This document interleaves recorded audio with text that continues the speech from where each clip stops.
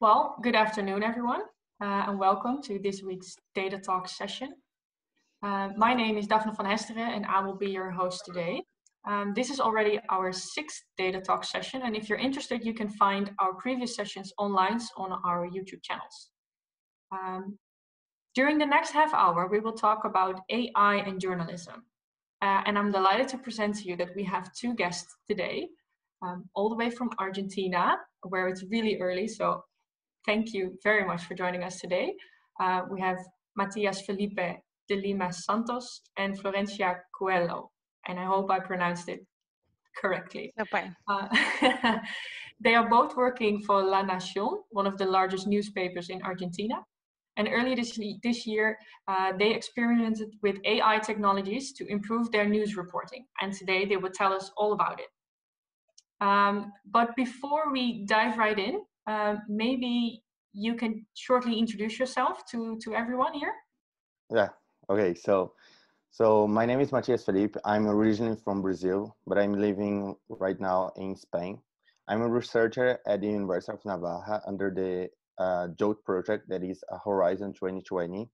We are 15 researchers in different organizations. So we are in universities, in media organizations, news startups, and we are trying to investigate or to research the different aspects that are relate to the future of journalism and combine not only computer science, but also the new technologies that are improving or giving tools to improve the journalism. Especially me, I'm researching about data journalism. So I have colleagues that are researching, for example, collaborative journalism, automated journalism. So yeah, more or less is like that. And this year, from January to March, before the pandemic, I was in Nacion because it's part of this project that we spent some time in news organizations. And this year it should be around different organizations, but then the pandemic came and then changed a bit. So yeah, and then I let the floor for Florencia, but thank you for having us here. And it's a pleasure to share our project with you. Great, thanks. Okay, I'm Flor.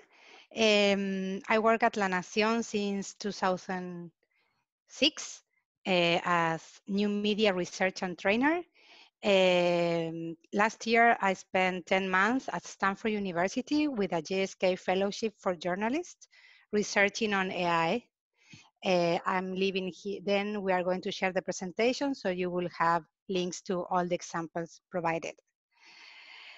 So at Stanford, should I start or not the presentation? Yeah, sure.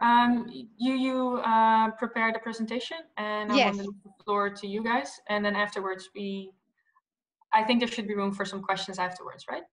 Okay. Okay. So I collected in this presentation examples relating to satellite imagery and the use of some artificial intelligence techniques. Like I first discovered these 2 examples at Stanford, how they use machine learning to help environmental monitoring and enforcement, detecting farms for swine and poultry. And then another project that was the inspiration for La Nacion's project on satellite imagery, that it was called Deep Solar Database, where they map every single solar panel in the United States, Stanford researchers. And also I was at a conference that is called Women in Data Science, where there was a hackathon and they were inviting a competition to try to detect images with oil palm plantations. Then I step up on this research from Amnesty International, how they use machine learning, transfer learning, and crowdsourcing to try to find villages that were destroyed because of civil war in Darfur, Sudan. I'm leaving all the links so you can are interested in different of one of these cases. We love this case, this project from Ukraine. It's called Leprosy of the Land, and it have won data awards. And we met with Mati, one of the main developers, Anatoly. Here is his Twitter handle. And there are two links where you can see how they work with two different algorithms to try to detect illegal amber mining. The first link, you go to the project itself, and in the second, there is a Quartz AI Studio behind the scenes explanation. I also found a project from Reuters Graphics and from AP.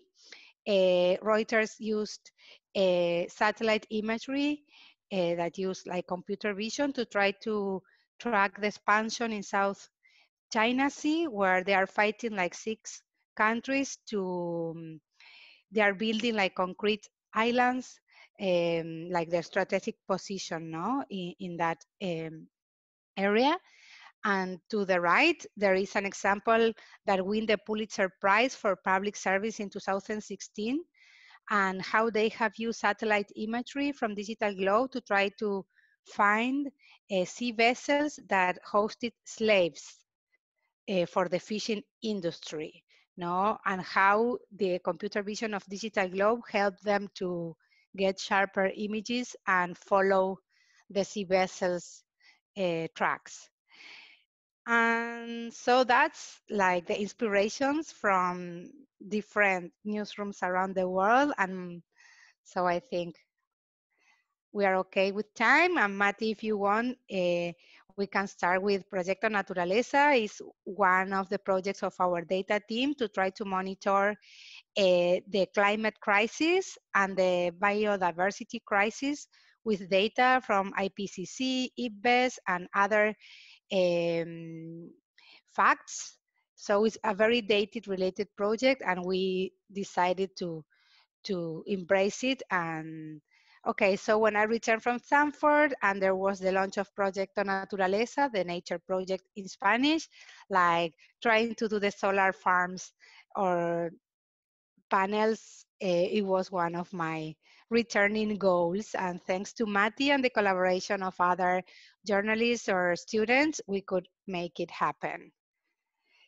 Mati, do you want to jump in? Yeah, so I went to Argentina in January, and then Flor was like after 6 months, if I'm not wrong. She was in Stanford studying AI, and she was like passionate about that. And then she said to me, "Oh, look, I saw this project that we are presenting here, and I really wanna map the solar panels here in Argentina." And then I was, okay, so let's see how we can do that. So I started studying and checking about all these projects that we present, and then how they did. And then we faced lots of challenges that we decide to reduce the scope from solar panels to solar farms, because there was something that was happening in Argentina, that was the previous government, they began a project to bring more renewable energy to the country. So not only solar, but also wind power and even nuclear. And so, yeah. And then we said, okay, let's focus on solar farms and then try to track how is the constructions of them. And then was this project that she was mentioning about, the new editorial brand called Naturaleza, that is nature in English. So the first step we are trying to understand better this scope that we had. So we talked with specialists that include like stakeholders that was involved in this project, people that work in this area of renewable energy. And then we had like one very important day that was like data day that we called, that we brought then to the newsroom, and like this different 4 people talking about this project, how they start and the challenge, and what are the auditions, because it was several auditions with different parts. Try to understand this better for we then design this project. And then we also mentioned, and we're going to mention about this hackathon that we have to check these data points that we are going to mention in the next slide. So, yeah. So the first thing that we need was the satellite imagery, and this is very hard to have access. So the first thing that we discovered that is very expensive, And for a newsroom, it's really hard to have access. And there is one thing that is very important, because we have a couple of satellites that are around our orbit, and the spatial resolution plays an important role on that. Because if you want to map a solar panel, you need really small resolution or high resolution. In this case, that is like 0.3 meters, and then you can have more detail, you know. But in our case, we are checking the options, and then we discovered that Europe, using the ESA project, they have like this Sentinel-2. There are 2 satellites that are running around the orbit, and the resolution is not so high, but it's free, and they have a high frequency. That is another important aspect that we need. So then we decide, okay, so as we don't have access to better satellite imagery, we're going to use this one, and then that's the reason we reduce our scope to solar panels. But next. But then we realized that we also could have access to planet that has better resolution, but they don't provide a high, how can I say, an extensive area. Yeah. Yes. Because what happened is, like, it's in the educational and research program. So they have, like, if I'm not wrong, 10,000 square kilometers, if I'm not wrong. And then we decide, okay, so we're going to use the Copernicus, the satellite from Europe, that's Sentinel-2, to analyze. And then we use the planet to check if the data is correct. So we combined both satellite images to have a better analysis from our data.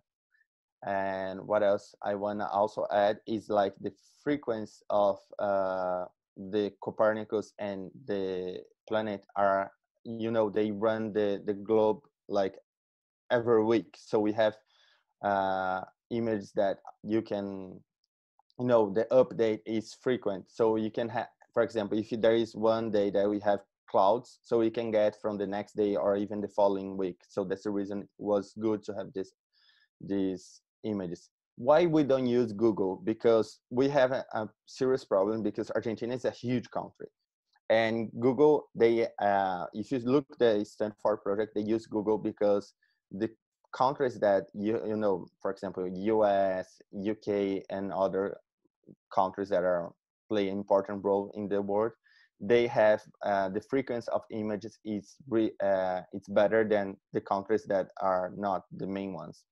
So that's the reason And we not all also the areas are covered in Google Maps. Yeah, exactly. So maybe they only go 1 year or every 2 years. So we couldn't rely on Google Maps.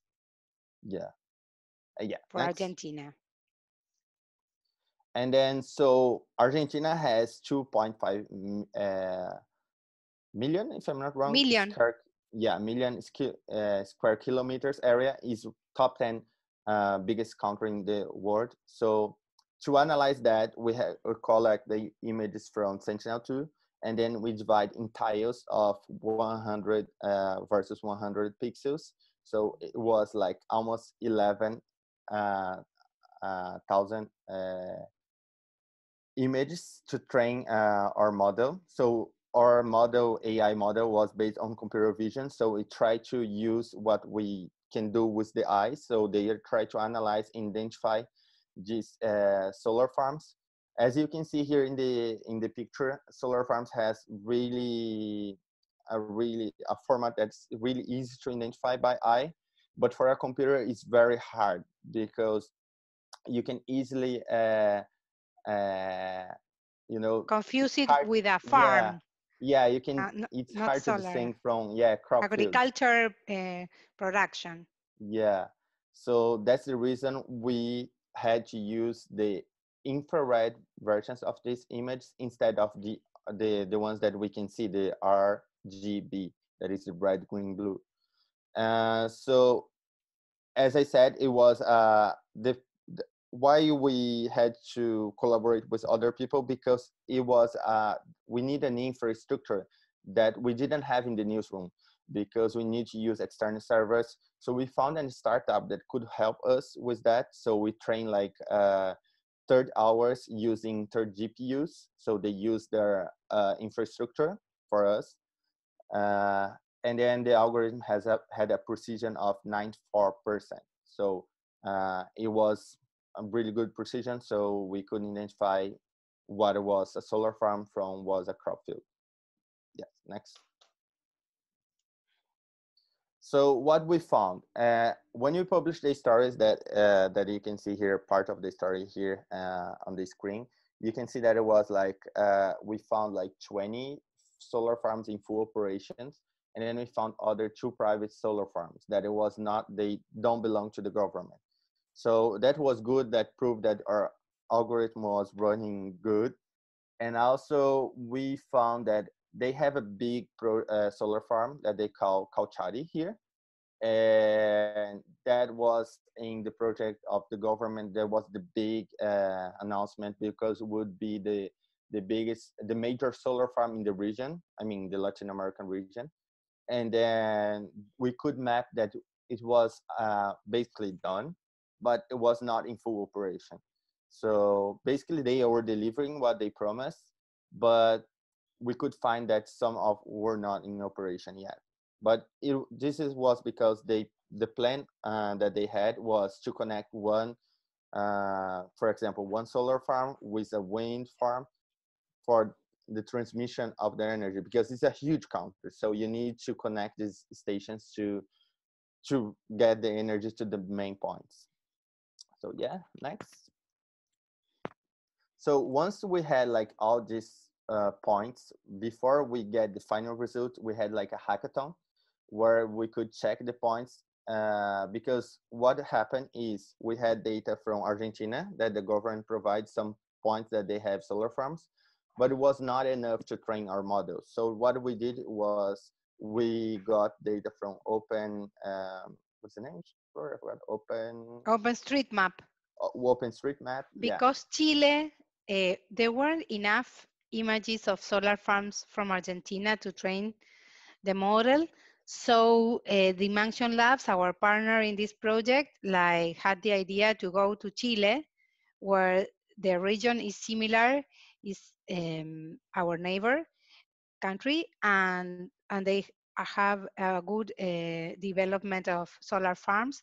So they use also images from Chile to train the model. Yeah, and then we had this day that we check all the images to classify them as if it was a solar farm or not, because in our model you need to train with solar farms and things that are not solar farms for the algorithm to understand and try to identify them. And then this was a half-day hackathon that we had in Nacion, and then we brought the Nacion data team and this startup that's called Dimension, and then we checked the images. And after we processed, we got this table that shows most of the solar farms that we identify, and then we compile this data and combine them with the data from the government, so we could have the capacity, the right position, check if it was the one that we found. For example, the Cauchari that I mentioned was exactly the Cauchari. So when we crossed this database, we could identify if it was like delivering. And I think that's it. There is another slide. Yes, here are our Twitter handles, and we are ready for questions if you have one. I think that we have to finish like now. Well, first of all, thanks for all the information. Really interesting. I think I first want to give the floor to anyone who has already a question before I dive in. So is there anyone who would like to ask something? No question is stupid. No like question. These are very difficult concepts. Yeah. And so it took me a year at Stanford to try to understand some of these. So don't feel. We have one question. Don't be shy to ask. Yeah, to ask anything. Well, there's a question in the chat. Why is a newspaper searching on solar panels or farms? Okay, I can answer that. Like when I was at Stanford, I discovered the solar panels project. And when I returned to La Nacion from this year out, we were just launching the nature project that has to do with a climate crisis and a biodiversity crisis. So renewable energy was a topic of main interest for us. So I tried to make them ends meet and work in a project that had some AI and climate change focus. So that's why, because we have a strategy that is to work on nature projects to report on that. And we are part of an alliance that is international, covering climate now. There are more than, I think, 200 news outlets around the world, and it was founded by Columbia Journalism Review from Columbia University in New York and The Nation, that is a media in the United States. So I think that, and why we search for these solar farms, because the government that was ruling the last 5 years, for 4 years, they have signed the Paris Agreement. And so we have commitments to develop our energy resources with renewable energies, no? So to try to diminish the oil, gas sources and try to use wind, aeolic power or solar power. So that's why. Yeah, it was one of the great promises from the previous government. And then they said like this was, they used to buy energy from the neighbor countries. So by doing that, they didn't need to buy the energy from the neighbor countries. And also they are moving towards this Paris Agreement that they signed. The problem is now with the economic crisis worldwide, and in Argentina, we are the largest debtor of the International Monetary Fund. Like our inflation, I think, is the third largest of the world. So although we have excellent natural resources for solar energy and wind energy, the problem is who's going to pay the financing of these projects. No, so I think that is going to diminish the speed of the adoption of new solar farms creation and connecting the farms through the devices needed to make the energy arrive to other destinations that the provinces where they're actually producing the energy. I don't know if I have been clear with the answer. I think. Yes, definitely. Yeah. Yeah, it sounds really interesting. Also to create the awareness that all these solar panels are here. Frauke also has a question, whether you have any ideas for follow-up projects already. For follow-up? Projects, yeah, next, for new other projects. Yes, so we have experiment and didn't publish during the elections last year using speech to text text mining of tweets and Facebook posts from candidates. So to try to make word clouds or of topics that they were talking about, but we couldn't get to the deadline. It was like an experiment. I hope for the next time we use that, we can make the deadline, no?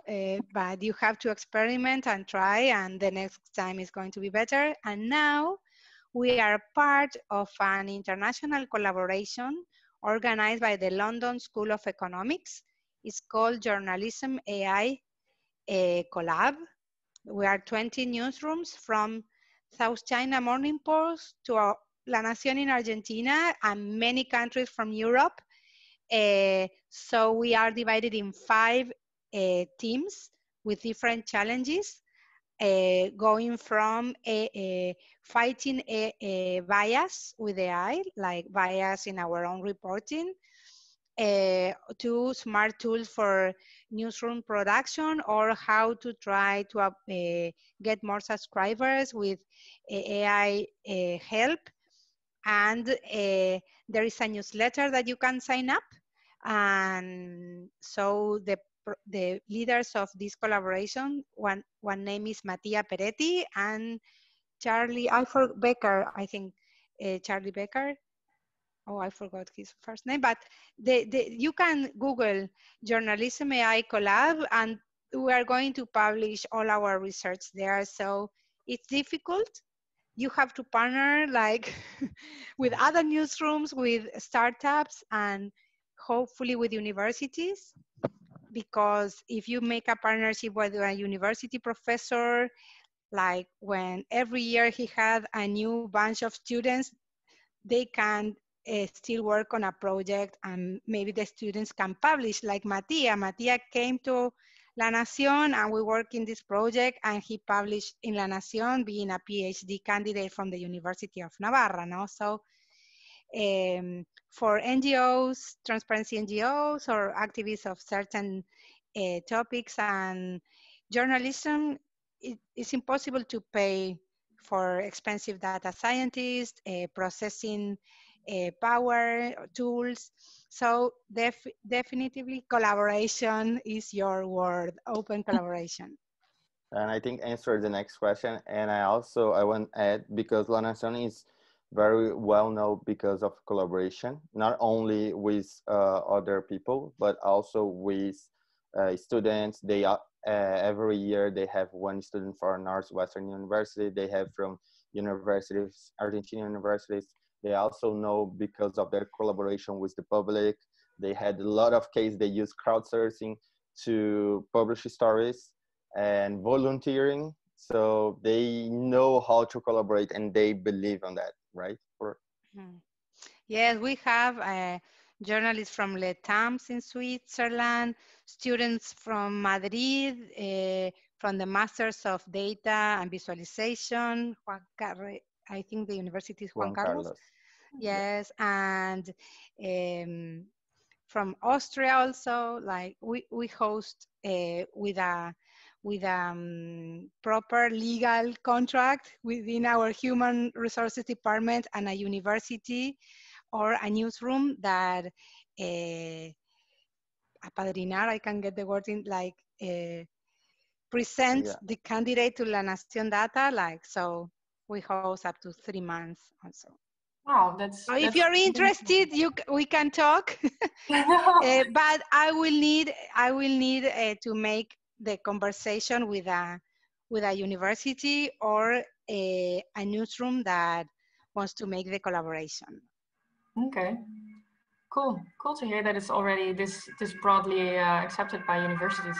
I had a follow-up question where he asked, who is financing your current AI project, or do you finance it all by yourself? So still we are using our own resources, or the resources, for example, for the solar panels of Dimension Labs, the computing power, processing power, startup. So it's good to work with universities or startups, so you can share the burden of the finance, because it can be expensive. And universities has large processing computers, and they have maybe good arrangement with Amazon for hosting the information. So, and of course, there are grants that you can apply, no? So, Pulitzer Center is at United States. I have a friend, the executive editor has been also part of my JSK fellowship at Stanford, Marina Walker, and they are funding journalism projects, collaboration maybe with different newsrooms. And if you say that you want to apply AI to try to, for example, discover the migrations due to climate change, or different journalism subjects, you can go there. They can give you up to $10,000 for the project. And also Google has funded with the Google News Initiative some projects, and the International Center for Journalists, and I don't know if the EGC in Europe have some grants also, I think so. Europe. And Probably, yes, yeah. in Europe. And for the Pulitzer Center, you can be based international.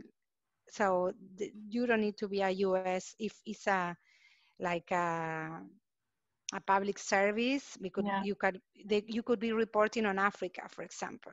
Okay. No, so I think it's good that you have an idea, you make the alliances with whom you would work, and you propose to these grants to get the funding. Yeah. Okay, thanks. I think that answers the question. I think time-wise, it's best if we move on to our last question, which is from Blanca. Well, it's an interesting project. And question is, how could you know whether the solar farms were operational or not? Did you see it on a map, or did you use external? No, we use the leather journalism like call, we know, Yeah. like with other sources. We couldn't detect that with the eye. No. Yeah, we only could detect if it was constructed. For example, we could detect if it was half of the solar farm done. But the important thing is that we try to, this collaboration that we had in the first day, the Delta Day, that we could have these people that work in the auditions, work in the project, so they could provide some data for us, and they could help us to find when was supposed to operate, and the people who was in charge of these installations, and then check if they were working or not. So yeah, we have a lot of investigative journalism as well, not only using the technology. Oh, that's cool. I just paid the presentation in the chat. Yeah, I see. So if you're interested, I put links to all the projects shared in the image. You can click, but I also added the link. Yeah. In text. So I hope I haven't forgotten anyone. No link. So no, yeah, sure. Thanks for sharing the presentation. So for everyone who's interested, and for the people who are listening afterwards, so not joining this call, we will share this link with you also, so you can see all the information that was shared and click on all the links. So thank you so much, both of you, for your time and the information you shared with us. Personally, I thought it was really interesting. It was really a topic I would like to know more about. I will definitely click on the links you shared.